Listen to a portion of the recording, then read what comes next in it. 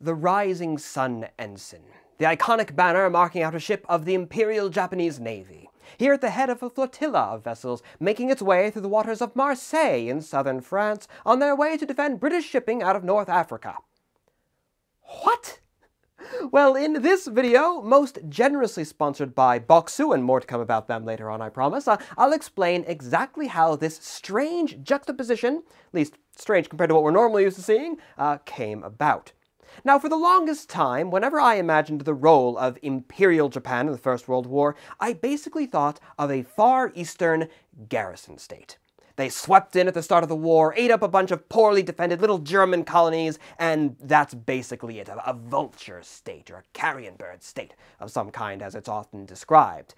The furthest extent, so I thought, of their contribution was really just to deny Germany resources and free up British naval assets, which could be redirected to the more important European theater. And I think that's a pretty popular image of World War I Japan as well. It's shared by a lot of people.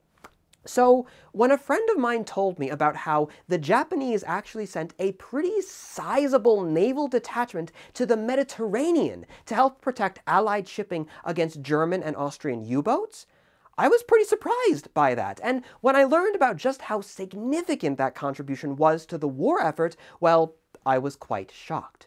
Japan, as it turns out, was far more deserving of that seat at the negotiating table than I first thought. It was in February of 1917 that the Central Powers resumed their policy of unrestricted submarine warfare, meaning that their U-boats would target not only Allied warships, but troop transports and cargo ships as well.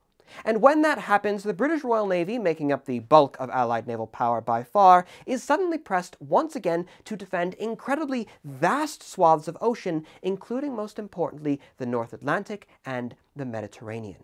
And keep in mind that suddenly worrying about these hundreds of troop transports and supply ships and the like, any of which could now be attacked at a moment's notice without warning or a chance to escape. You know, previously it would have to be the case like a submarine would have to give the civilian vessel a chance to surrender as a prize of war and everything, and like try and take ownership of it and everything. It was a huge mess as far as the usual customs are concerned, but when they decide to do away with all that and just see, oh look, carrying military supplies, sink it, things become a lot more difficult as far as defending those ships or allowing those ships to get away and the like. They also need, the British Navy that is, to maintain a massive fleet to blockade Germany itself and keep the German high seas fleet bottled up in port lest it should escape and start bombarding Britain itself. That wouldn't be very good in the papers. That is, of course, alongside their regular peacetime job of policing the largest global empire that the world has ever seen. During World War I, the Royal Navy may well be, yes, the single most powerful force on the entire planet. But even still, it is spread thin, and it's hard-pressed to do its job. To give you a good sense of scale, of just how dramatically this resumption of unrestricted submarine warfare changed the game, during the entirety of the war, it's 1914 to 1918, the British lost some 12 million tons of shipping. And very nearly half of that amount was from February to December of 1917, just under a year's time. And a significant portion of that shipping was being lost in the Mediterranean, about 3 million tons lost there altogether.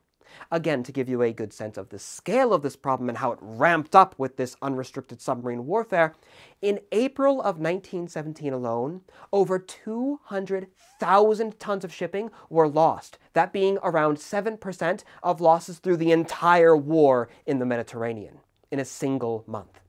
The resumption of unrestricted submarine warfare may not necessarily sound like it's all too big of a deal, but it's changing the dynamic of the war significantly and rapidly.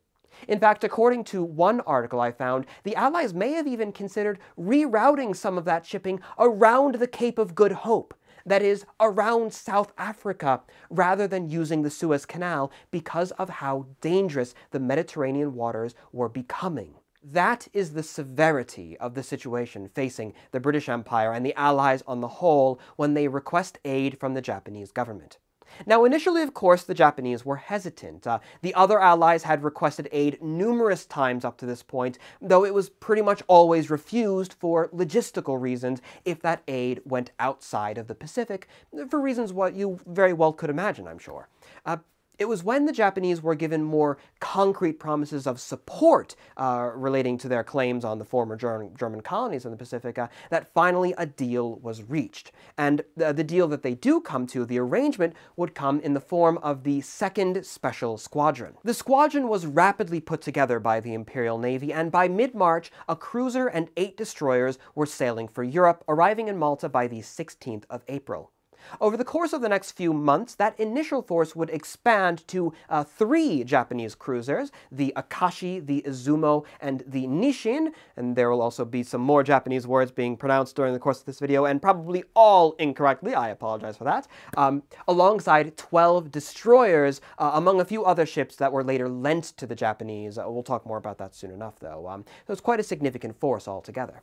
This force would carry with them a most vital supply of something called boxu, bright orange boxes filled to the brim with delicious and authentic Japanese snacks and carefully curated tea pairings. That's right, everyone, it's time for the sponsorship message. Boxu is the only Japanese snack box company that partners with 100-plus-year-old family companies to bring authentic Japanese fare directly to your doorstep.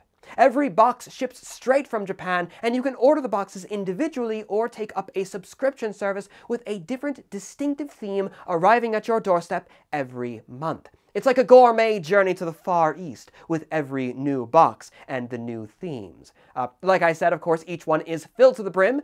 You can see here the wide variety of different snacks which I received from them. Chocolate, salty, and sweet, all these different things. Each one also comes with a tea that is specially paired to the flavors held within.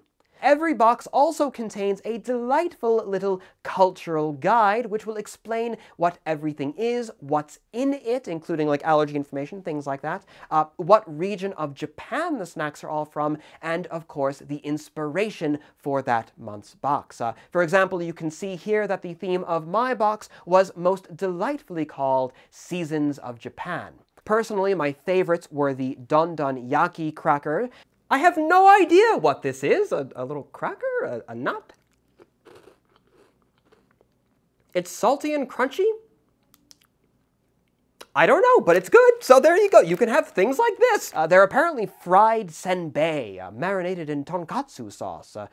I have no idea what any of that actually means, but it was delicious. I enjoyed them a great deal. They came with 2 bags in there, and I ate them both pretty much within the first couple of minutes. Alongside of all things, the red bean donuts. I didn't even know you could make donuts out of red beans. Like, not a thing that I'm used to in my own cultural setting, but all the same, they were wonderful. I really enjoyed them. Look here, I even forced my father on camera to try some of them himself. Hello, everybody. Brandon asked me to try one, so I will. Hokkaido red bean donuts. Sounds fabulous.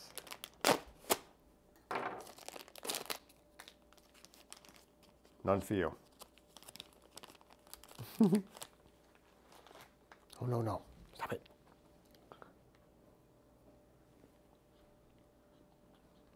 Wow, it's good. Good stuff.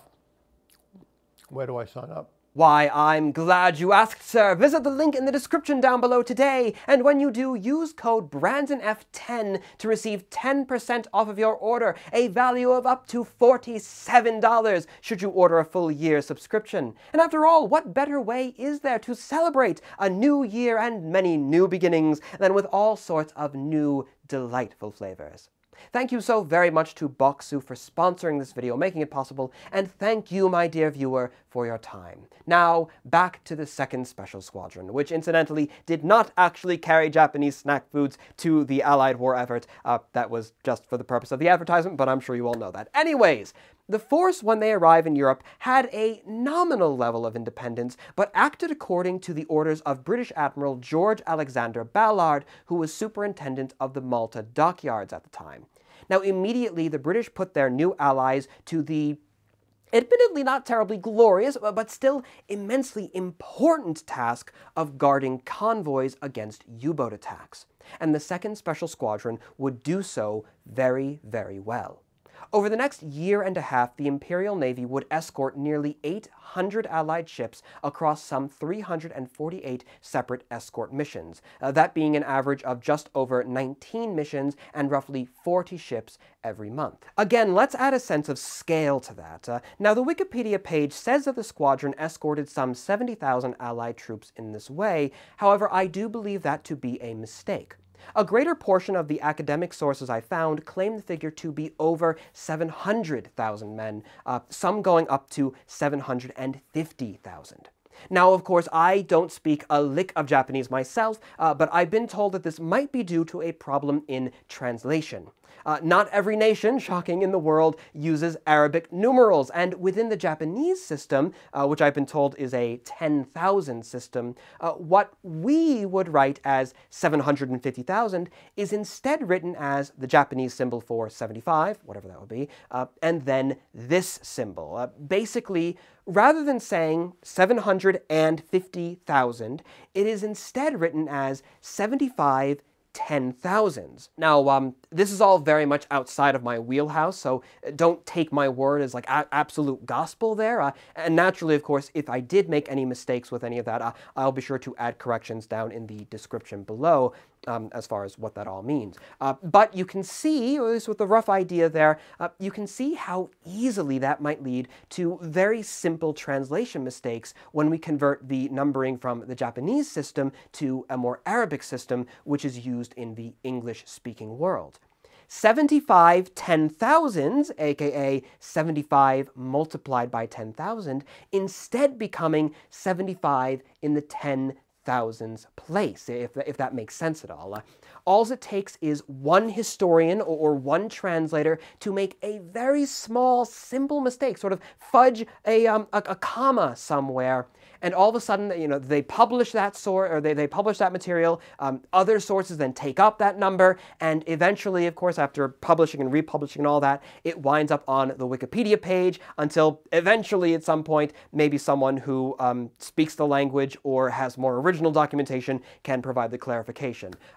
All the same, like I said, it seems to me like the greater proportion of scholarly sources I found are all pointing to over 700,000 being the correct figure. I cannot say for certain, but it seems to be the case. As well, I think, from the perspective that I'm better versed in, that being just regular old military history, the larger figure does still make a lot more sense to me.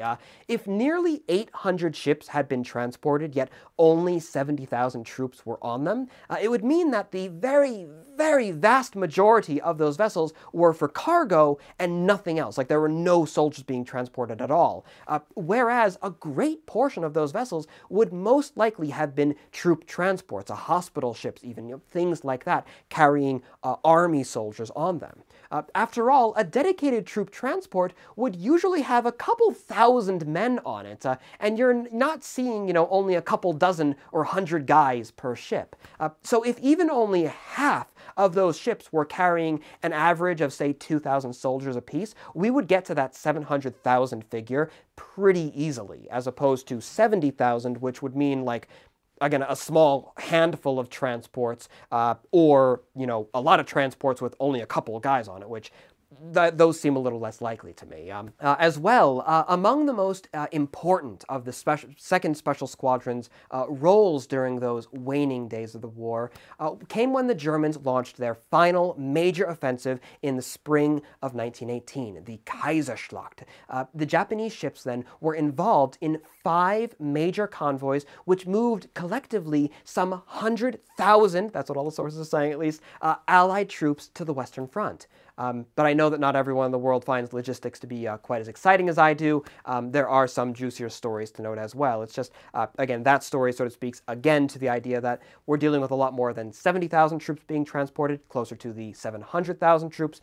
And during the real nail-biting moment that is the Kaiserschlacht, the Japanese were there helping to escort very, very large quantities of Allied troops to help hold back the German tide. But again, not everyone finds logistics to be quite so exciting as I, so on to more exciting things.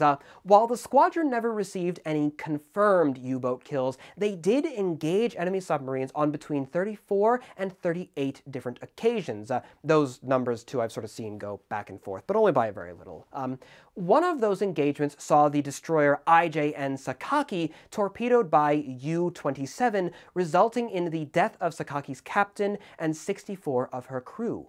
Now, in response to that strike, other Japanese ships in the area made known their wrath and subjected the enemy to, quote, a 6-hour depth charging that shattered its lights, smashed the compass, and sprung shaft glands, forcing the enemy to limp back to Cairo. So they very nearly got a kill there, but not quite.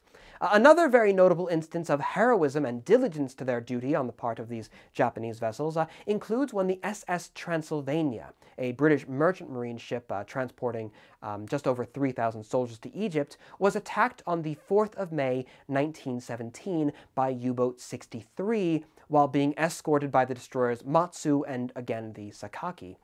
Immediately when that happened, the Sakaki broke off to engage the U-boat, sort of chasing after the thing to ward it away, and the Matsu commenced rescue operations. During the course of that operation, she herself was also very nearly hit by a torpedo, but was able to save herself with an emergency maneuver. Unfortunately, that torpedo did still hit a mark, again, most unfortunately, the Transylvania. But all the same, at great risk to herself, while shielded by the Sakaki, the Matsu was able to save very nearly 3,000 lives on board the transport. Unfortunately, some 412 lives would be lost. Later, His Majesty King George V would award 27 medals to Japanese officers and sailors for their role in that rescue operation. And those were not the only laurels to be awarded to the Imperial Japanese Navy in the Mediterranean. The Japanese were lauded by their British allies for their dedication to the cause, as they spent an even greater portion of their time at sea than the Royal Navy did by certain measures. Admiral Ballard would speak very highly of the force, and particularly of its commanding officer, Admiral Kozo Sato, writing, quote, French standards of efficiency are certainly lower than British, however, and Italian standards are lower still. With the Japanese, it is otherwise. Admiral Sato's destroyers are kept in a highly serviceable condition and spend at least as large a proportion of their time at sea as our own, which is far from being the case with the French and Italian vessels of any class. The Japanese, moreover, are very independent in all matters of administration and supply, whereas the French will never do anything for themselves if they can get it done for them. And as if that wasn't a British enough way to render praise unto an ally, similar sentiments are echoed by Admiral G.C. Dickens, who was actually the Commander-in-Chief of the British Mediterranean Fleet, who wrote, again much more directly, quote, Whereas Italians are inefficient, French are unreliable, and Greeks are out of the calculation, and Americans are too far away, the Japanese are excellent, but small in number. But of course, medals, as important as we make them out to be, are practically little more than tiny bits of metal and ribbon, as are words of praise, even from a stiff-lipped admiral. They're easily bestowed, and indeed easily exaggerated as well. The thing that really gave me pause during this research, and which really goes to show, I think, that these words of praise were not without actual substance. It wasn't just some, political nicety, but there was real meaning behind it, is that during the course of their work, the Japanese sailors proved so efficient at their duty that in June of 1917, the British government actually handed the squadron 4 British ships to be manned by Japanese hands. 2 Acorn-class destroyers, HMS Minstrel and HMS Nemesis, which the Japanese would temporarily rename the IJN Sendan and IJN Kanran, respectively, alongside 2 gunboats, which the Japanese designated the Tokyo and the Saikyo. Again, these ships were handed back to the British after the war, but it really does speak to a lot of things, primarily, again, the severity of the situation in the Mediterranean, and just how hard-pressed the British Navy was, and again, the skill level of the Imperial Navy and the level of trust that the British had in them, that they're willing to give them their ships to be manned temporarily. Similarly as well, actually, looking on at all of this, the United States made a request for Japan to send 2 battle cruisers into the North Atlantic to help protect American troop transports, that being as late as August of 1918. And those battle cruisers seem to be in high demand too, because a year earlier, in autumn of 1917, the British had even attempted to buy 2 Japanese battle cruisers for North Sea operations, although that deal was also rejected. Now, some points of conclusion. Of course, the history of Japan in the First World War is a rather complicated thing, and I really learned that there's a lot more going on there than I ever first anticipated when I started reading about this subject. And even if they had very dramatically different reasons for fighting that conflict, as opposed to the self-preservation which wound up being the case for pretty much every European power that was fighting it, their contributions were still very important, and there is a reason why they had a pretty good seat at the peace talks. They fought a number of battles alongside the British against various German colonies in the Pacific. They dedicated a significant number of soldiers to campaigning against the Reds in Russia, and they played a quote, key role in the mobilization of the British Empire between 1914 and 1918 as they helped to transport Anzac troops over to Europe. And in the face of terrible Allied losses in the Mediterranean, they dedicated a significant naval presence to escort convoys and fight back against German and Austro-Hungarian U-boats.